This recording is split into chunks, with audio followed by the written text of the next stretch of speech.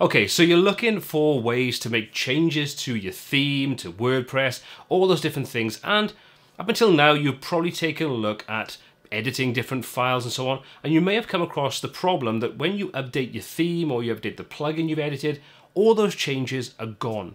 Now this is one of those things that can lead to a lot of frustration, but in this video I'm going to show you the 3 correct ways in which you go about making modifications to plugins, themes, WordPress core, and so on. The beauty of doing it this way is that you no longer have to worry about updates. So if you want to find out the best way of working with WordPress, making sure that you don't lose all those updates when you make changes, then join me as I take you through those 3 ways of doing this the right way. Now, the most obvious way, and probably the most touted way, is to do this inside the functions PHP file of a child theme. Now, what do I mean by a child theme? All it really means is that you have a child version that has the key files, and when you make changes to those files, for example, the functions PHP file or the CSS file, then those changes are not affected when you update your theme. So that's one way of doing it, and that's the first way we're going to take a look at. Now, is this the wrong way of doing it? Absolutely not. But there are reasons why there are better options than this. But I still want to show you because a lot of places say about doing this, and for simple updates, if you don't want to install any additional plugins, this could be the simplest, quickest, and easiest way to make those changes to your WordPress website. Now, there are several different ways in which you can approach this. The first method is one that I wouldn't recommend, which is directly editing the functions PHP file inside WordPress itself. Now, first of all, let me say why I don't recommend this. If you make a change to that file that causes a problem, you could find that you crash your WordPress website, which means then you've got to find another method of accessing that functions PHP file, making the changes, restoring it, whatever you need to do to get it back up and running, which can be an absolute pain in the proverbial. So the better way of doing it is what we'll take a look at after this. But in a pinch, you may need to do it this way. So I'm going to show you how to do it just so you know not to do it, basically. So what you do is you come in and make sure you've got, first of all, a child theme installed. You can see we've got Hello Elementor Child and Hello Elementor. So the child theme just means that we're not going to override anything in the actual main theme. We're not overwriting anything code-wise, but we will have that take precedence on any changes we make. So let's come into the theme editor under appearance. Once we come into there, first thing we need to do is make sure that you can see, select the theme to edit, making sure this is the child version of the theme that we're working with. Then you'll see we've got a couple of files down the right hand side. Now, depending upon the theme file that you're using and what child theme, you may see more files inside here, but you should never see less. A basic child theme should always have the style sheet, the theme functions, and generally a README file. We just need to open up the theme functions, which is the functions.php file. We'll click on that, and that will open up the very, very basic stripped back version of the functions PHP file. So what we're going to do is a really, really simple little change. We're going to add a function in that simply changes what's written down at the bottom of the screen where it says, "Thank you for creating with WordPress," to something that we want. So all I need to do is come down underneath this code. We're always going to put it at the bottom. You can comment this out if you want to, so you can easily add comments like you can see at the top. We just use the little asterisk symbol and then write something after it. What we're going to do is we're going to drop in this function, and all it's going to do is change what it says down the bottom of there.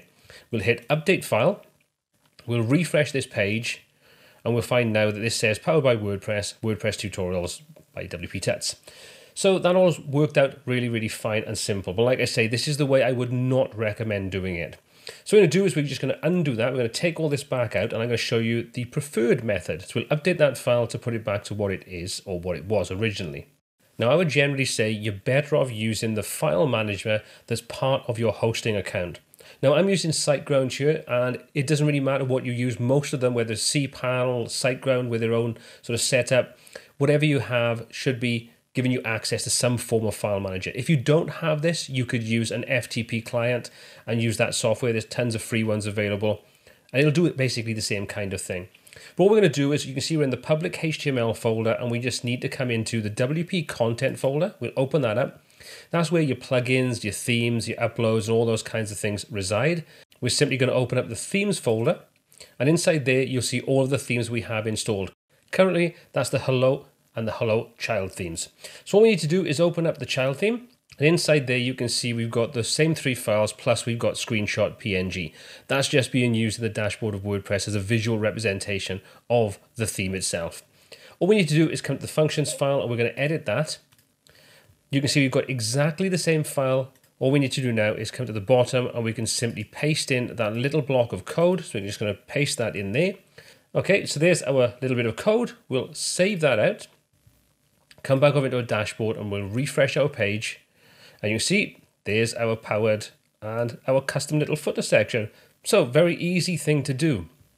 Now before we move on to the second method, I'm just going to take this out of here so we have nothing set up to cause any problems. So just delete that from there, and we'll hit save. If we come back into our dashboard now and refresh, we'll see that's gone back to the normal "thank you for creating with WordPress." So the next way we're going to take a look at is to use a free plugin called Code Snippets. Now, Code Snippets allows you to very easily add in things like CSS alterations, functions file alterations, PHP code, and things like that, all inside this free plugin. The nice thing about using this is that it doesn't require you to get your hands into any code or anything, so you can very easily make changes. But it does mean you've got another plugin installed to make some of these changes to your site, something you may not always want to do. However, for completeness, we're going to take a look at doing it inside this plugin, because a lot of people are using this and finding it a very, very easy way of making changes to those core files. And then when things are updated, it doesn't really matter, you don't have any problems. So let's take a look at how we can use that plugin right now. Okay, so I've searched for Code Snippets, and we're just going to install this now. So we've got this new plugin added to our website. We'll activate it. And once we've activated it, we'll have the option then to start working with it. So we can click to go into the snippets section, or we can choose snippets from the left-hand side. And you can see if we choose snippets, we've got all snippets, so we can view anything we've created, add new, import, and settings. Let's come into the add new option. And inside here, we can now choose what we want to do. So the first thing we can do is give it a name. So we're just going to say update footer. Before we take a look at dropping the code in, let's take a look at what other options we have. We've got the various different ways in which we want this to run. We want to run the snippet everywhere, only run in administration area, only run on the site front end, and only run once. Now, because our little code snippet only affects the dashboard of WordPress, we can say only run in administration area.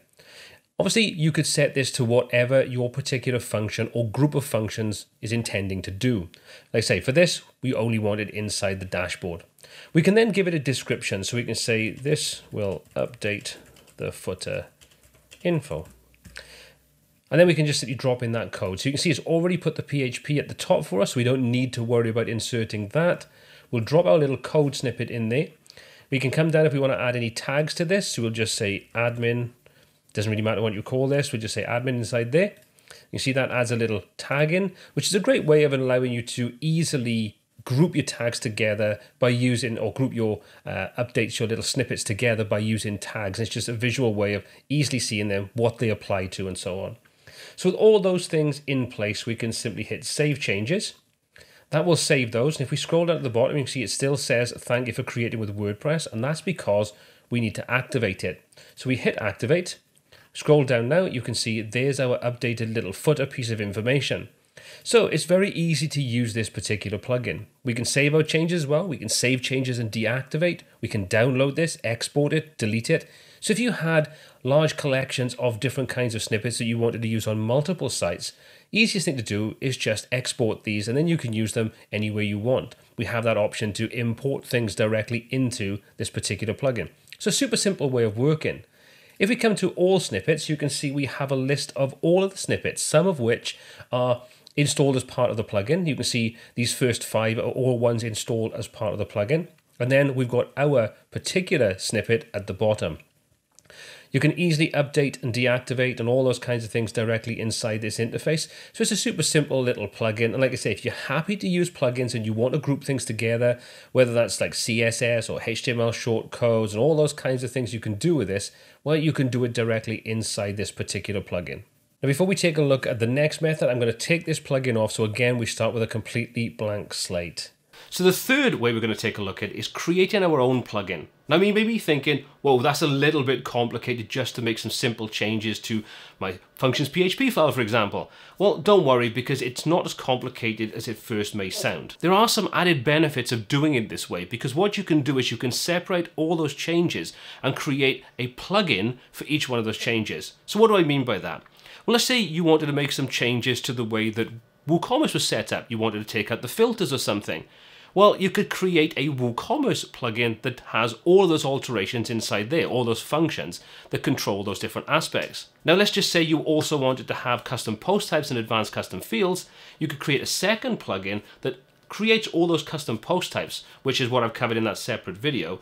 And then you can see exactly how everything is segmented up inside your dashboard. Those plugins don't need to be updated because they are simple changes to the functions of your site. So the whole process of using those, organizing those, is actually super simple. So let's take a look at how we can go about creating our first plugin. And like I say, if you want to see this in a little bit more detail about working with custom post types, I'll put a link in the description below for that first more in-depth video, so you can check that out after you've watched this. Anyway, let's just take a look at creating that plugin. So for this method, we're going to be using the file manager that's part of my hosting account again. Now this is probably the simplest way of doing it, but if you wanted to create a more complex site or just simply work offline, you could do that in any kind of PHP editor or even a text editor and save the files as PHP, and then you can simply zip those up and upload them in exactly the same way as you would with any other WordPress plugin. So anyway, what we need to do is come into the relevant location on our file manager, which if we come in again is going to be WP content. Inside there, we want to go this time into the plugin section. And from there, we're going to create a new folder. Going to give this folder a name, and we're just going to call this my_snippet and confirm that. You can see that's now created a folder for us. We're going to open that folder up and we're going to create a new file. So again, we're going to just come in this time and say new file, and we're just going to call this my_snippet.php. And the important thing is you have to put the PHP at the end of it. That tells it it's going to be a PHP file. So we'll confirm that, and that will create that file for us. So all we need to do now is edit this file in the same way as we did before. As you can see, it's a completely blank file. Now the first thing we need to do is just put in some really basic information that all plugins have to have. The first thing you need to have is the opening brackets for PHP, as you can see at the top here. Then what comes after that is some of it's optional, but I would recommend using all of this because it gives you more information when you look at your plugin section in WordPress as to what's going on. They're basically just text information that puts that information into the plugin area, the name of it, the plugin URL, a little description, which is always very useful because when you look back in 12 months' time and you see a plugin and you think, I have no idea what this does, having that little description just makes your life so much easier. So all of that information is just basic text. There's nothing complex about that at all. Next up, we just put in that function, that same function we've used in the first two of the methods. We're going to drop that inside there, and there's our little function setup. Everything is now in place. So all we need to do is save this file, and there's our plugin created. It's as simple as that. This is why I say it's not as complex as you may first think. All that's left to do is go back into our dashboard. There's our new plugin. We just simply activate it. And if we take a look at the bottom, you can see it still says, thank you for creating with WordPress. We'll activate our little snippet plugin, and you can see that's now been updated to exactly what we wanted inside there. And that's all there is to creating a functions-based plugin for WordPress. We can easily create multiple plugins that all do different jobs. One maybe for WooCommerce, one for WordPress itself, one for the dashboard. You know, you can do whatever you want with it. It's just sort of the sky's the limit, as it were. So there we go, the 3 correct ways in which you can update and make changes to your WordPress website and not worry about it breaking when plugins or themes or the core WordPress is updated. Now, any of these kind of new to you, I think sort of opened your eyes up to the ways in which you could work moving forward, let me know, let me have your feedback, your ideas and suggestions in that comment section below. Now, as always, all of the applicable links for everything I've covered in this video are all in the description, so you can check those out and find out more information about anything I've covered. As always, my name's been Paul C. This has been WPTuts. Until next time, take care.